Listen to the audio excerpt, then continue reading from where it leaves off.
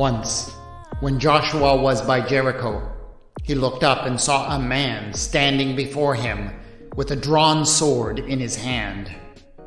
Joshua went to him and said to him, "Are you one of us, or one of our adversaries?"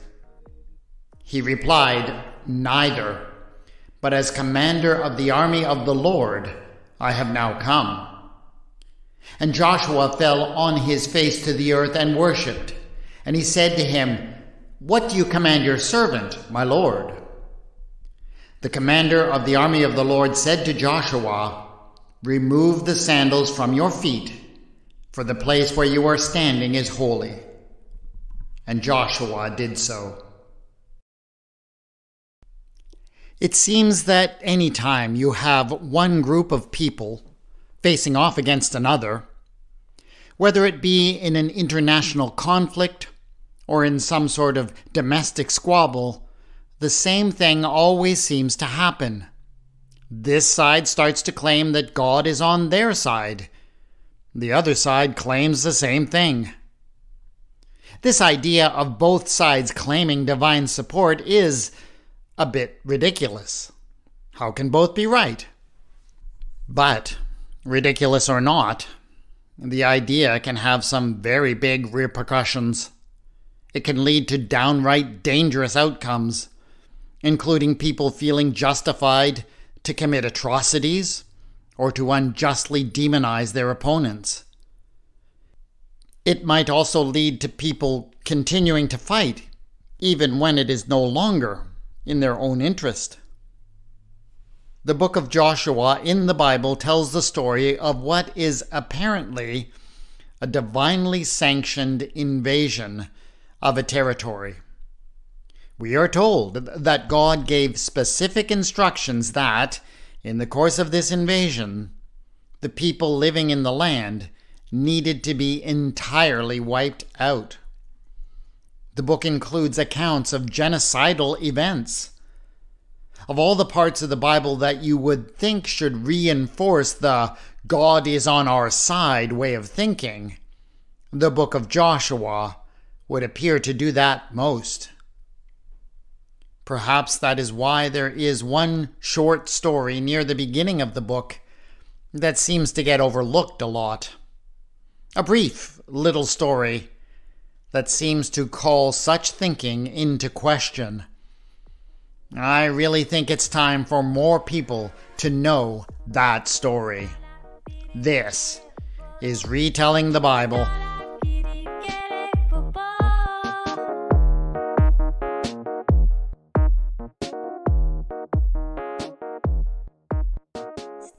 Episode 6.6. God, you are on our side, right?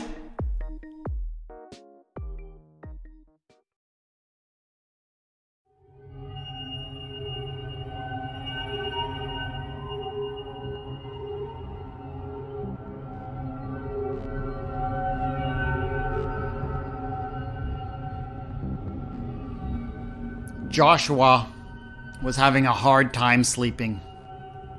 It was the middle of the night, and he had been lying with his eyes wide open on his couch for what seemed like hours. His mind was reeling with everything that needed to be done, and with worries about what might just go wrong in the next day, and in the days to come. For the preparations were all accomplished now, and tomorrow, things were going to start to get real. The Israelites were camped not too far from the city of Jericho. Joshua had had his first glimpse of the walls that very afternoon. He had been blown away by the sheer size of them. It seemed impossible that anyone could ever take such a city. But that wasn't actually what bothered Joshua the most. They had made their plans after all. Plans that included an encircling siege and a top-secret undermining project that would create a breach in the walls at just the right moment. it was what would come after that that was bothering him the most.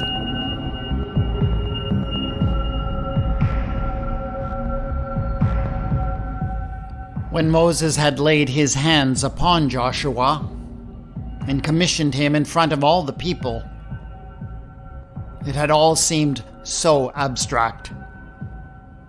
Joshua would lead the people across the Jordan River and into the land that had been promised to them. The people who already lived there, the Canaanites, the Hittites, the Amorites, the Perizzites, the Hivites, and the Jebusites. Those were just the names of tribes and nations. They were just ideas. And the notion that the Israelites could just wipe away all of the faceless people who belonged to those nations seemed like an acceptable thing. But since then, they had actually crossed the river, and they had camped in the land, now at Gilgal, for quite some time. Joshua had now had time to see actual flesh and blood, Canaanites, Hittites, Amorites, Perizzites, Hivites, and Jebusites, or at least some of the above. And he had had to face the reality that they were not all that different from his own people, or at least not all that different from what they aspired to be. He had seen the farmers working in their fields. He had seen the traders coming and going between the cities. Joshua had also sent some spies into the city of Jericho, and they had brought back reports of a people who were just living their lives and trying to get by. They were also a people who had a very similar culture, and their language was close enough that you could actually understand them, although sometimes communication could be slow and difficult. It was getting harder and harder for Joshua to think of the people who lived in this land as faceless enemies who deserved to be wiped off of the face of the earth.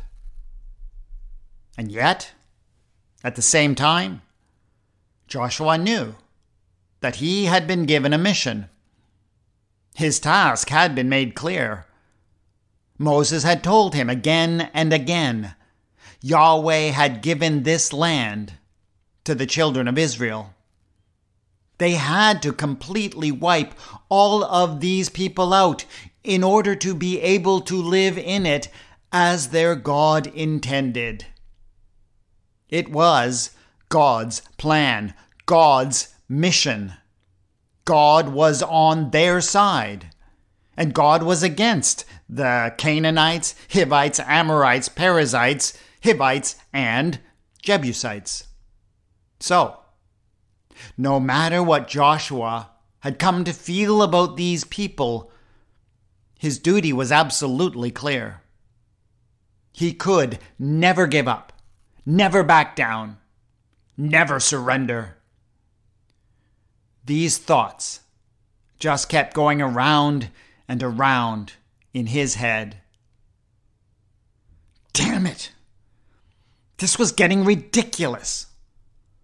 What was the point of lying here in this couch if he wasn't going to get any sleep?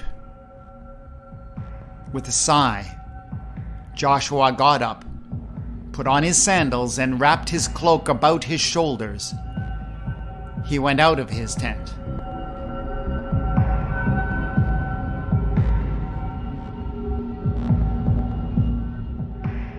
It was a clear night, and the stars blazed overhead.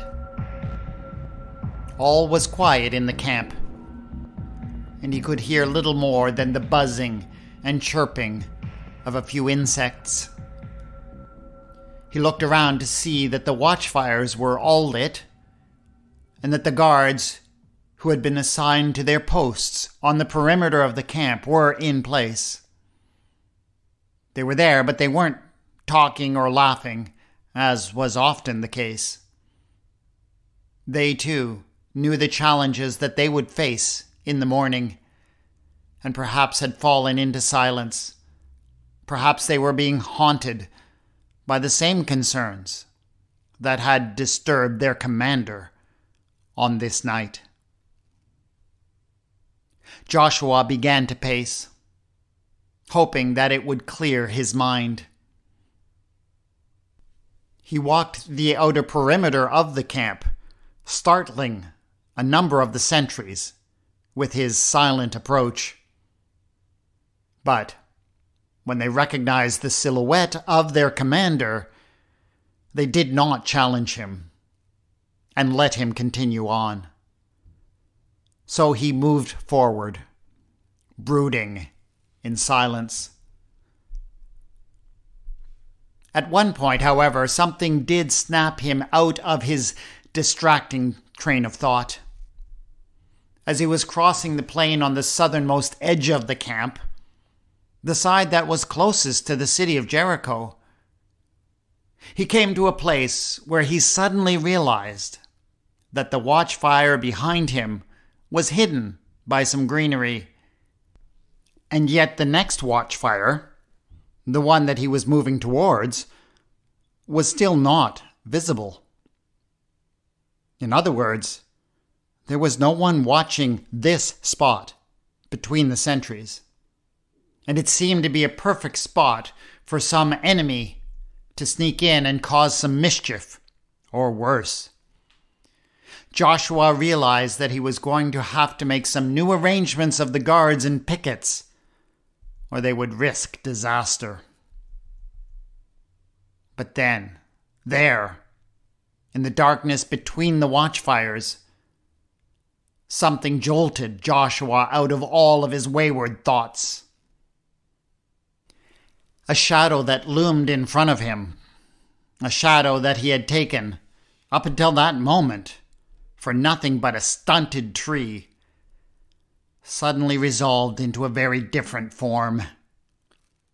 He made out 2 legs, a torso, a plumed helmet, and, most alarmingly of all, was not that branch, what he had taken for a branch that stuck out at an odd angle, actually a naked sword?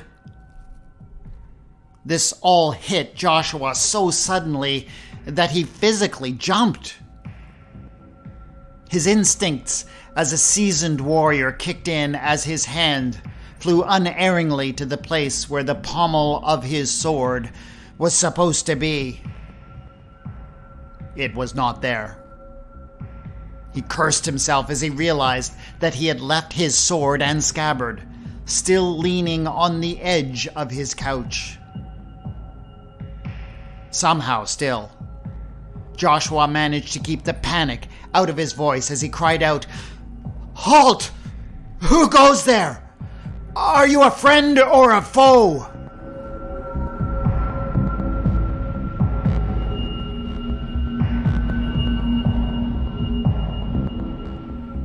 The figure in front of him did not make a sound, but it did move.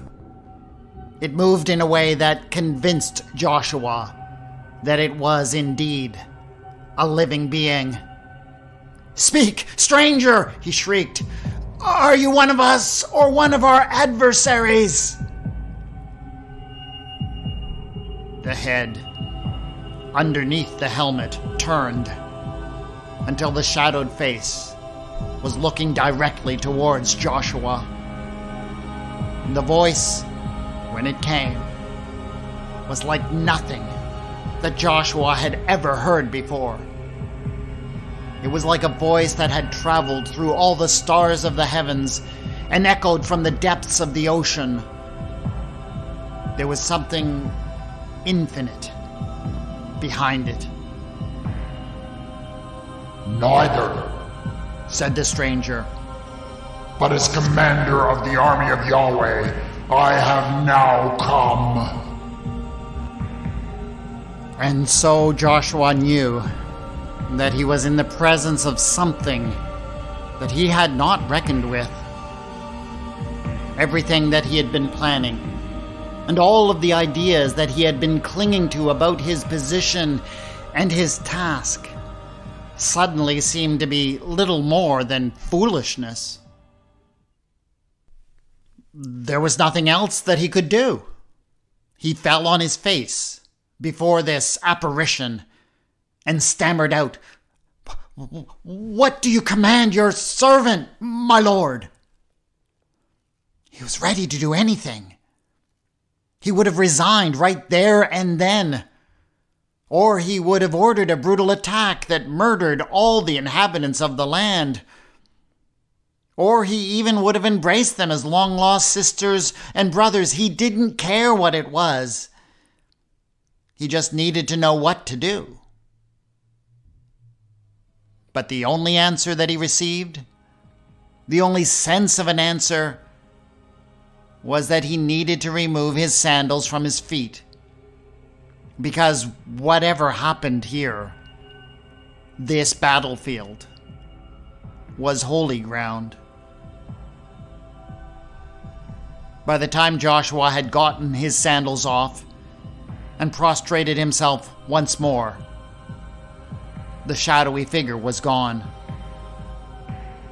Joshua looked up from the sandy earth to see nothing but the shadow of a tree with a branch jutting off at an odd angle. He was alone.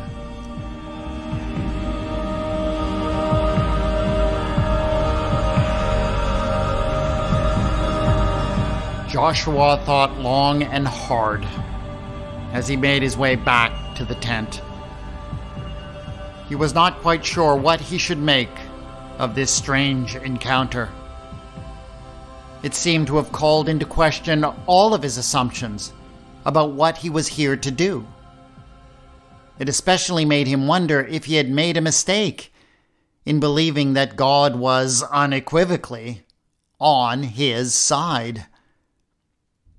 Really, this was very maddening.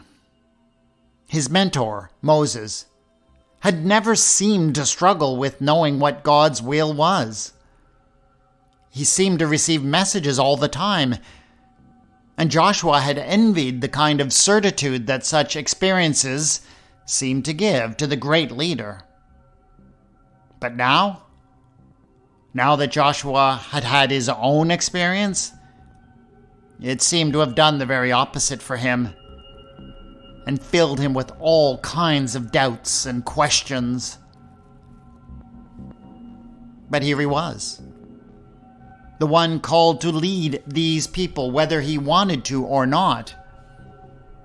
He knew that if he expressed any sort of uncertainty now, it would kill all of their confidence, and that would sap their strength, and it would undoubtedly lead to defeat.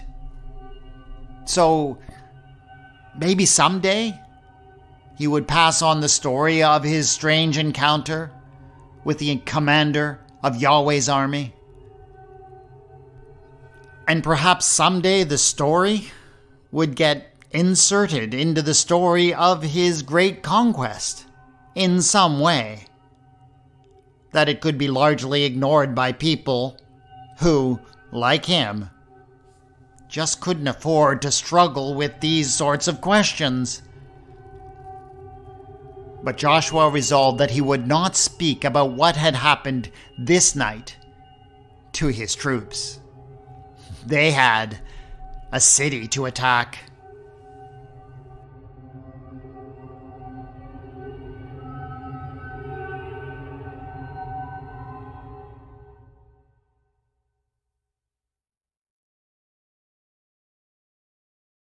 For many people, the basic premise of the book of Joshua, that God could have required his people to carry out a violent and genocidal invasion of an occupied land, has got to be one of the worst things in the Bible. Many would rather have nothing to do with a God who would demand such a thing. If you have ever felt like that, let me say, first of all, that it almost certainly never happened. Not like the Bible describes it anyways. Historians and archaeologists are agreed that there is no evidence of a massive influx of foreign invaders taking over and displacing anyone. That kind of massive change always leaves huge traces in the archaeological record, and there simply aren't any. What's more, cities that we are told the Israelites destroyed, cities like Jericho and Ai, weren't even inhabited at the time of the story. The general conclusion these days is that the Hebrew tribes, or at least most of them, were already living in the land in the time that it was known as Canaan. They were probably mostly living in the hill countries. They did form some kind of cohesive identity through their religious practices and eventually created a unified nation, or possibly two, that went on to dominate the land, but they did not commit wholesale slaughter or genocide. But the idea that they might have done such things, and that their God might have required them to do so, would not have been scandalous to them. It would have been something that they would have been proud of, because it was something that any powerful nation would have done in their age. And that is why I think it is rather significant that the story of Joshua and his encounter with the commander of the army of Yahweh did make its way into the book. It does reflect the fact that there were, even then, some people who did think twice about the idea of a God being on our side in the midst of a genocidal war. Someone understood better than we often do that God doesn't really take sides, at least not in the way that we would like. That is it for this episode of Retelling the Bible. Please subscribe so that you can get the next episode in a couple of weeks. And yes, if you enjoyed this episode, be sure to share it with someone else who would appreciate it. The theme music for the podcast is Ada, and the mood music for this episode is Symmetry. The music is by Kevin MacLeod, licensed under the Creative Commons, and can be found at incompetech.com. You can contact me on Twitter at Retelling Bible, on the Facebook page Retelling the Bible. Show notes for this episode have been posted at retellingthebible.wordpress.com. This is Retelling the Bible, and I have been your storyteller, W. Scott McCandless.